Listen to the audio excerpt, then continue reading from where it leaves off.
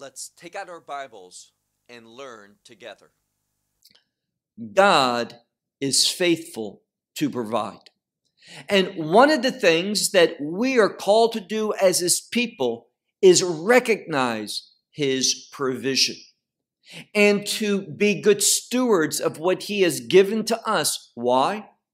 This is how we testify of His work in our life, making this known to others, being good stewards of His provision. And in doing so, it will bring in our life greater provision. For what purpose?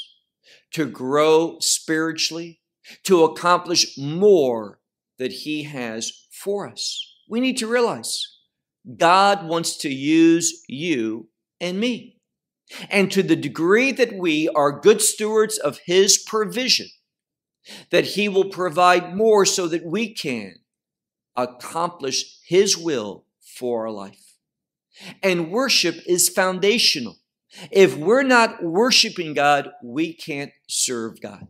If we're not worshiping God properly, we're not going to be recipients of that provision, which includes revelation, insight, guidance. God, He moves in the midst of His people when they worship Him. Well, with that said, take out your Bible and look with me to the book of Exodus, Sefer Shemot, and chapter 35. The book of Exodus and chapter 35. Now, we have seen that God has a program for worship. He has given very clear instructions of how to make this tabernacle that the people would worship Him in the wilderness. It would be set up, as we know, at a place called Shiloh, north of Jerusalem, for many years. And it was foundational in the people coming together, worshiping God, and don't miss this, and hearing His insight, His truth, His inspiration for His people. Worship leads us to being recipients of this guidance in our life, having a greater understanding and appreciation for God. Worship has many, many blessings that come into us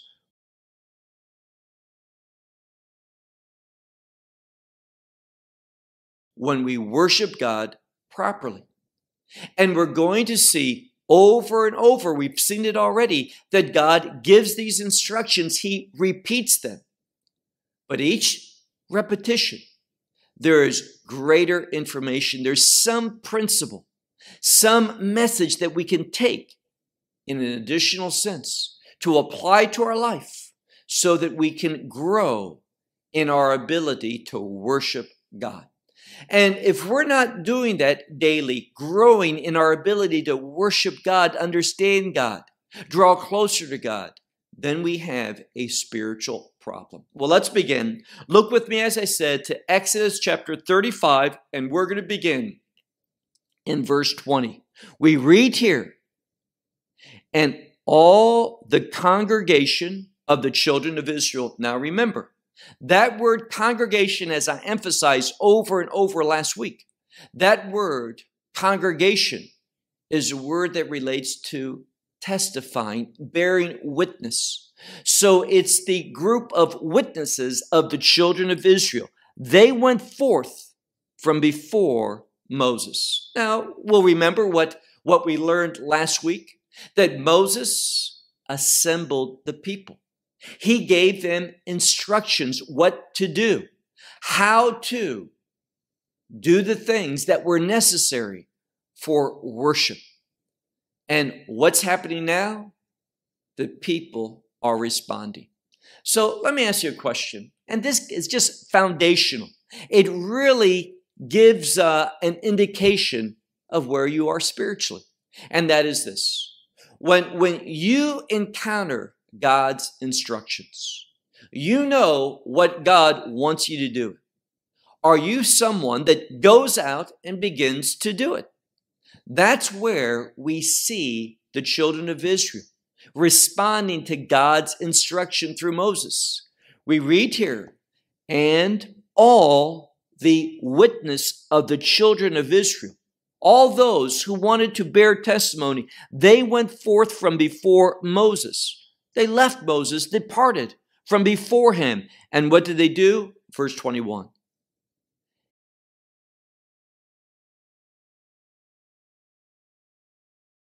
And every man went. Now it says every man, normally that's in the singular, but the verb here for going forth, departing, is in the plural. And it's to emphasize not just one man did this, but every individual. This is how the congregation, this group of witnesses, those who want to bear testimony to others concerning their faith in the Lord, this is how they behave. So every man went who his heart lifted up. Now, what this is going to tell us in this passage is that there's a few different idioms that are used in Hebrew. This is a word for being lifted up. And it simply underscores the fact that God sets us on an upward call. Here, his heart lifted him. When he thought properly, and remember the connection between the word heart, lave, and the word for thanking. These two words go together. They work together. So these individuals, they were thinking right. And they had a different perspective. Being lifted up, you see things differently. So everyone's heart who lifted him up, they went forth, they responded. Everyone who his spirit was generous in him. And it goes back to this desire of being generous, wanting to volunteer, wanting to participate in the things of God. So this brings us to a second principle in the text, and that is this. Do I really want to participate in the things of God? Am I moved by the things that move God? We are reminded so frequently in the New Covenant, in the Gospels, where it says that Yeshua, he was moved with compassion. It was compassion that caused him to do the things that oftentimes he did. Well, here it's a word for having a generous, a volunteering spirit, wanting to get involved in the things of God. So once more, we need to ask ourselves, when there is an opportunity to get involved in the things of God, do you desire that? Are you bent towards doing that, getting involved? These people who were going to be foundational in God's people worshiping him, they were of that nature, that type. So all who his spirit was generous within him, what did they do? Well, they brought the donation of the Lord for the work of the tent of the meeting. Now, I want to stop because we are going to find 8 times, and I don't believe that's by accident. 8 signifies newness. It is a kingdom number, and it's also related to redemption. So these people who are changed, these people who are kingdom-minded, these people who are living based upon the redemption they have experienced, what are they doing? They are bringing forth. They are offering. And this is so important. 8 times we're going to be told in the remaining verses of this section of Exodus 35 that they brought, they donated, they gave, they got involved, they did. They got in what the Lord was instructing them to do. They were involved. So they brought, so the first time, look carefully, middle of verse 21, they brought the donation of the Lord for the work of the tent of meeting, for all of its service, everything that was done there, all of its service, and for the holy garments. So they wanted a priesthood that functioned, and they wanted a place whereby they could bear witness of their faith, their covenantal relationship with God. So important, foundational. Servants of God and a place to worship Him. And it's interesting because if we go back to what we studied last week in the first part of chapter 35, we see that Moses assembled the people. I mentioned that this is a verb, but it can also be a noun, and we're talking about a different word for congregation, kihilah. So here we see how important the local assembly is as bearing witness, giving testimony of one's faith. Verse 22. And the men came with the women. We see unity here. Both men and women responded. Everyone, all people, everyone who had and here's the second time this word appears here, a different form but same root, nadiv lev, a generous heart. Now let's just pause for a moment and again ask ourselves a question. And that is, do I have a generous heart? When there's an opportunity to get involved, when there's a need, am I given over to get involved in that need, to provide something, to give something, to bring something, to bless someone else? Now, if you're honest, you may have to say, no, I'm not this way. Then begin to pray. Pray, God, make my heart generous. When there are opportunities, lead me to desire to participate. God is an expert of changing the heart. What does the scripture say about that? He circumcises the heart. He takes out that heart of stone and puts in it a heart of flesh. And here, flesh is not that carnal nature, but flesh is sensitive.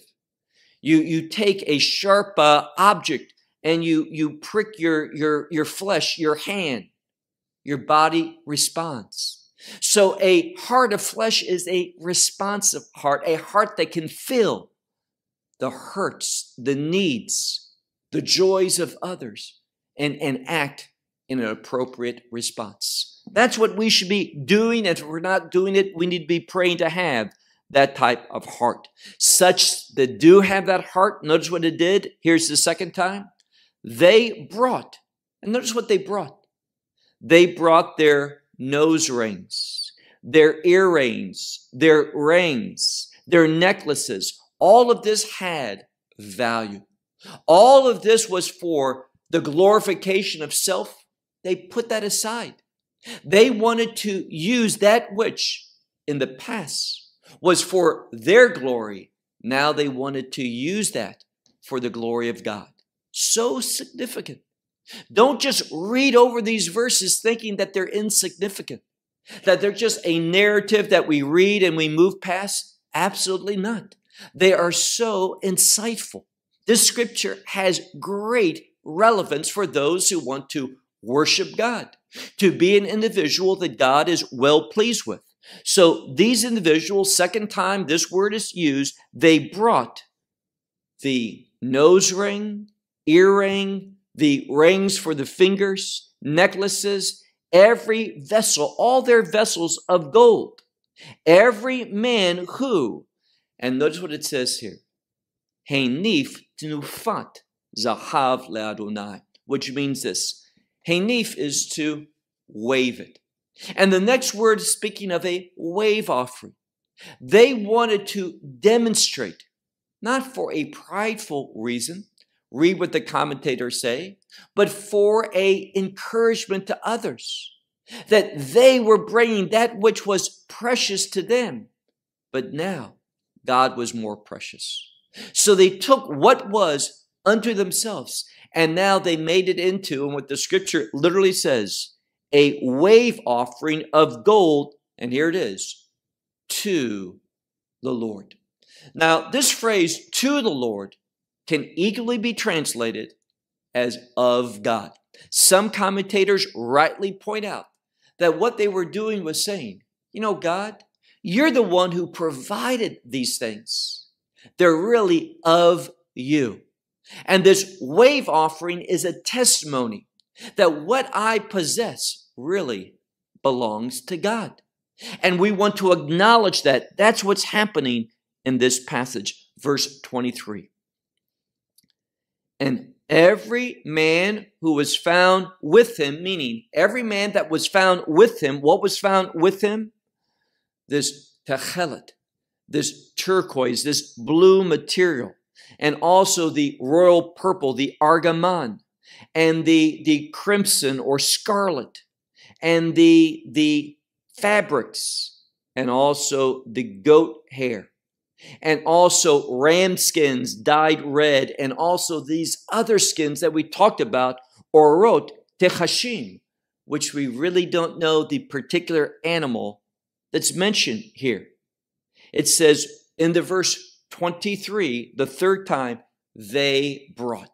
So all of these valuable materials, not just gold and silver, but other things that had value, they now gave unto the Lord. Why? Out of obedience, and here's the key. There's an inherent relationship between obedience and worship. And that's why I'm so concerned today that when we look at much of what's going on as worship, it does not relate to obedience to the Word of God, but it's more of a similarity to the ways of the world. And here's the danger. And I have prayed over this. I have considered it very carefully before saying this. But in the same way that godly commanded worship brings the ministry of the Holy Spirit more powerful into our life, that anointing, when we worship God incorrectly, it is an invitation for demonic influence. And I think much of what is seen today in such movements as Bethel, under the leadership of a false teacher, Bill Johnson, and those that associate with him, these individuals are extremely problematic. What you're seeing there is not manifestations of the Holy Spirit. What you're seeing is demonic manifestations. And it grieves me to see a fellow Jew like Sid Roth giving the large platform that he has to these false teachers. And it grieves me to see other individuals who have a show like the Jewish Voice, which I respect Jonathan Bernis. But let this be a warning that many of the people that he's inviting onto his show are false teachers. They are not giving truth. It is very, very dangerous. And it is an invitation for the enemy to go to work rather than the Holy Spirit. This is serious stuff. We need to have our worship founded on scriptural admonitions, not the ways of the world. And stop trying to simply entice people with something that is sensational. The message for Jonathan Cahn. So much of what he is sharing is false. It is not rooted in Scripture. It's misappropriating the Scripture and saying what God spoke, prophesied concerning Israel, and trying to link that to what happened in Manhattan. It is wrong.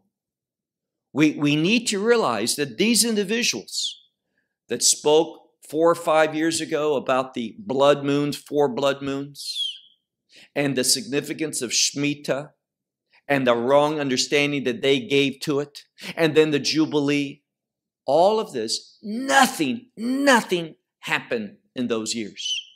And the years that they're silent in now, this is when we have a lot of things going on with the coronavirus. And now they're reinterpreting, they're doing other false teachings with manipulation of Scripture to justify themselves.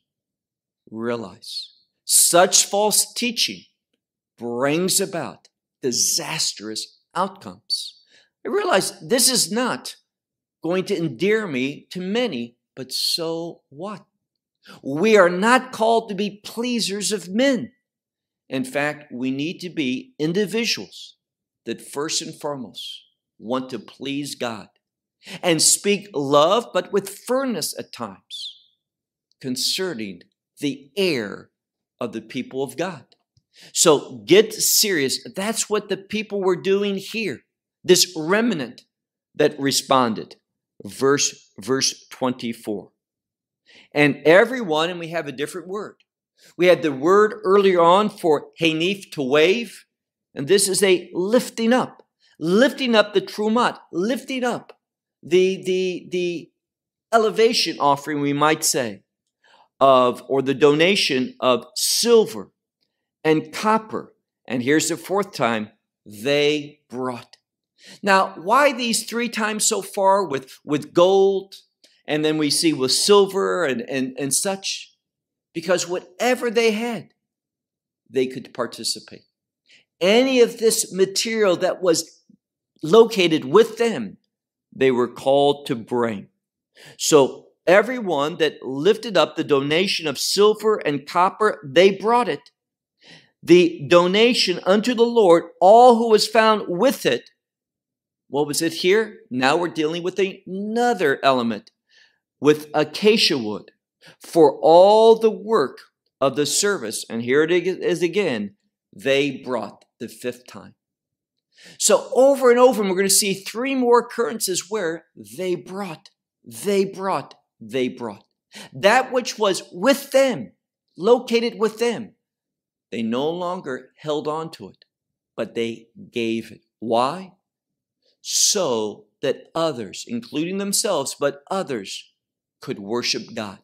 They understood that what they were part of went beyond their own congregation, that they were on a call for the world to reach out with the truth of God, the worship of the one God, the God of Israel, to all the world. Verse 25. And every woman that had a wise heart in her hand, that she possessed it for what? For spinning yarn, for making yarn.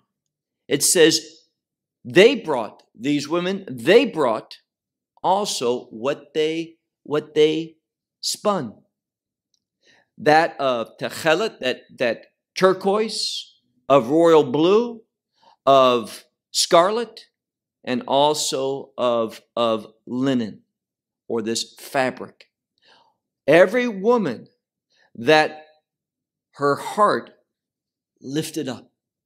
And this is saying they responded because they could see things differently. Their heart gave them a new perspective.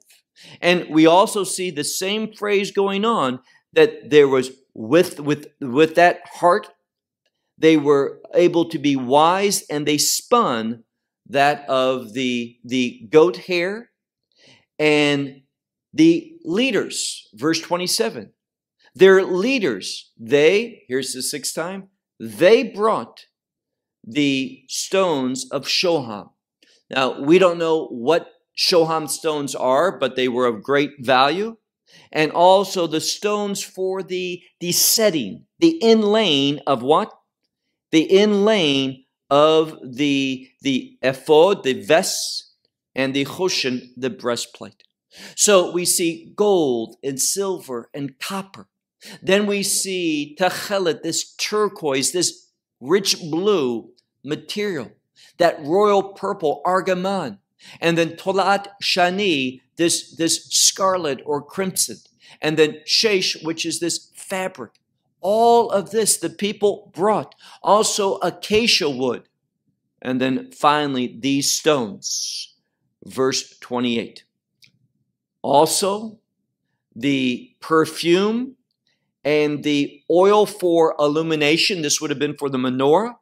And for the anointing oil, so oil for two purposes, the menorah for the illumination and also for the anointing, and also incense spices.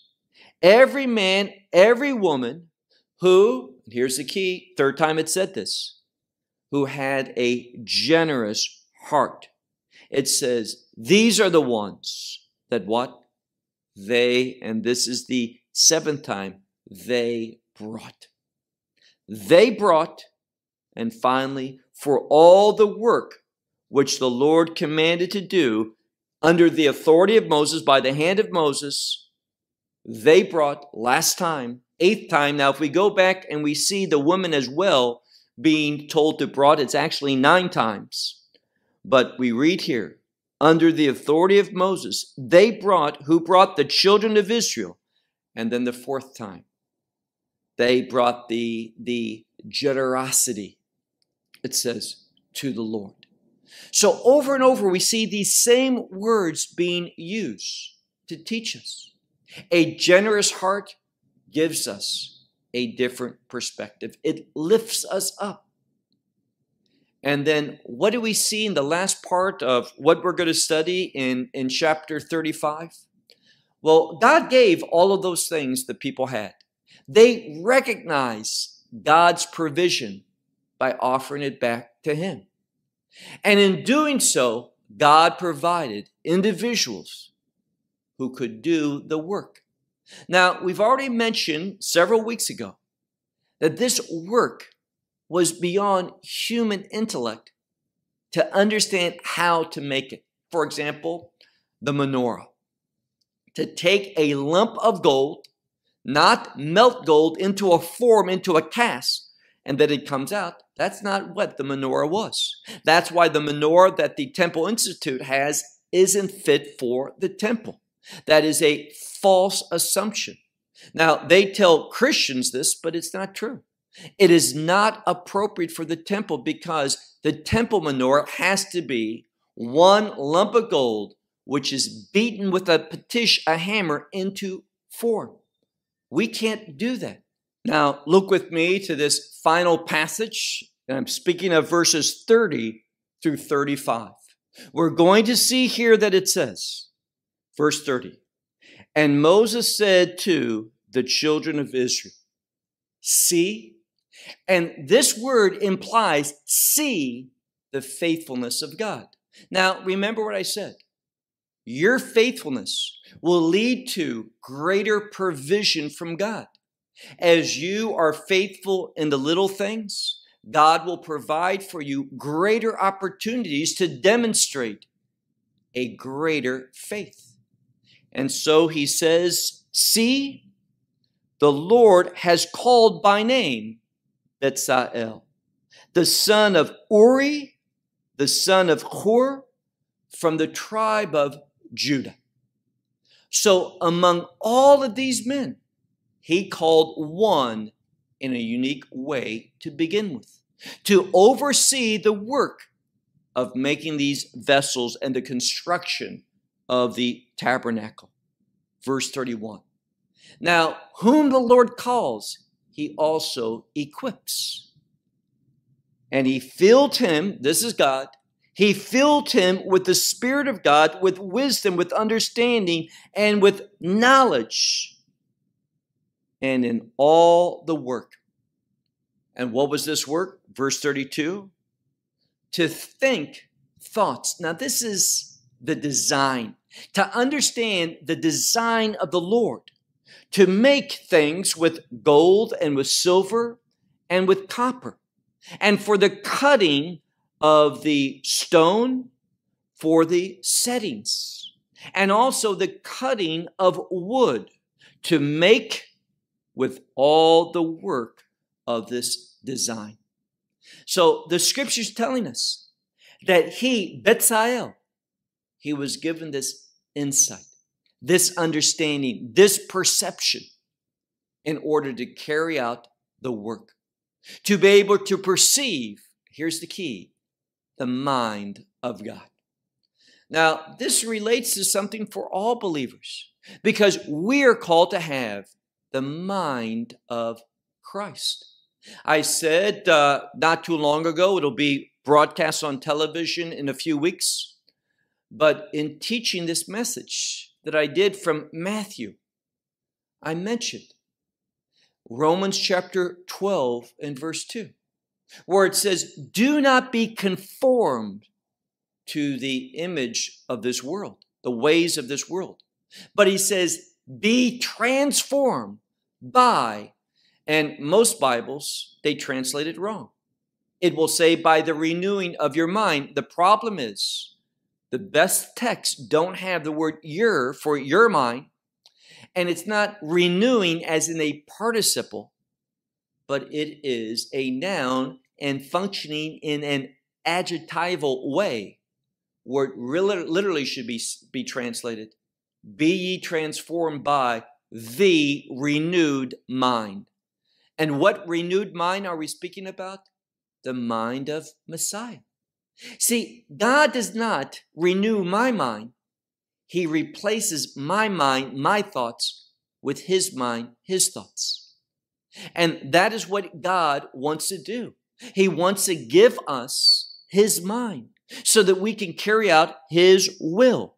Verse 34. Now, this individual, Bezalel, he was going to be responsible, but he could also, look at verse 34, to teach, to instruct, and to put in his heart, he and, there's another one, a man by the name of Oholiab, the son of Ahisamach, from the tribe of Dan. Now, I don't believe it's an accident that these two tribes are mentioned here. The tribe of Judah, and this word speaks of praising God, giving thanks to God, acknowledging God. And then the tribe Dan, which is a term of judgment. That is discernment, giving the right verdict, the right understanding of a situation. And here's what the message of the scripture is.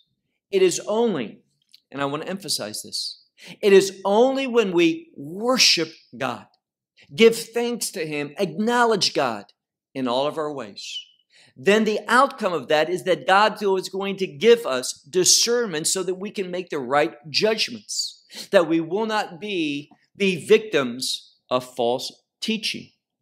Verse 5, our last verse, verse 35. He filled them with a wise heart. For what purpose? Just to be wise? To do all the work. The cutting, the designing, the embroidery with the turquoise, the purple, the scarlet, and the fabric. And the weaving, and the ones who did all the work, the ones who were thinkers of the design, had the ability to think in the designs of God. What this scripture is saying is this: it was only after the people brought, remember that 8 times, maybe even 9 times, this term is there. They brought. They took God's provision, what he had blessed them with. They responded back to him, and what did God do? He provided those individuals that he prepared, that he gave insight to in order to carry out the work so the people could worship God in a new way, in an appropriate way for that time and his purpose, in order to be a testimony to all the world.